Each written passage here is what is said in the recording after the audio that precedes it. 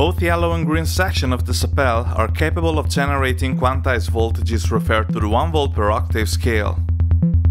Please note, we always talk about quantized voltages for pitch, but it's obvious that we can use these voltages for any CV modulation. Starting from the top, the first path generates semitones with the number of stages defined by the 2 to the n formula, while the second path, the n+1 stages, generates octaves. The n letter we are talking about is a variable used to calculate the number of the quantization stages available for each path.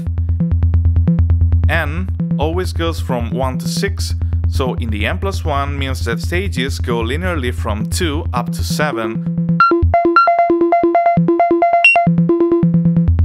while 2 to the n means that stages go from 2 to 64, this time exponentially.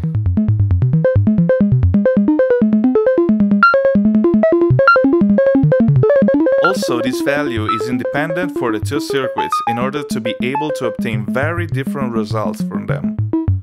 It is also possible to modulate independently both of these two n values via control voltage.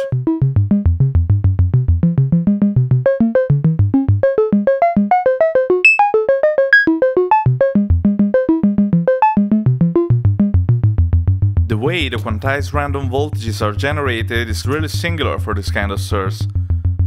We used a personal approach in order to get more usable and manageable random voltages. Let's have a look on how octave section works and how these voltages are generated.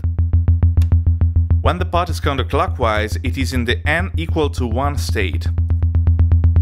So we know that stages are equal to n+1, and 1 plus 1 makes 2, so 2 stages available that in terms of octaves correspond to 0 volt and 1 volt.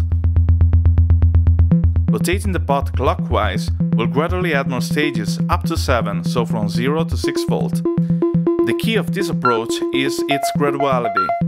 In fact, with the potentiometer we are gradually increasing the range of work, leaving to the musician the chance to decide if the new random values should be all within a very limited range or not.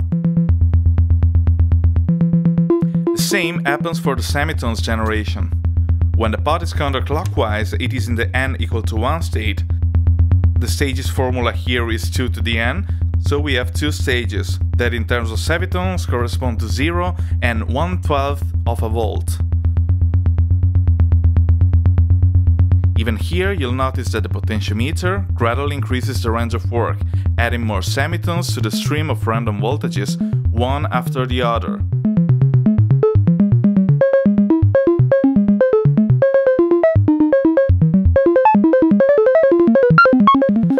As we said in the previous video, the generation of both these voltages can be influenced by the probability distribution.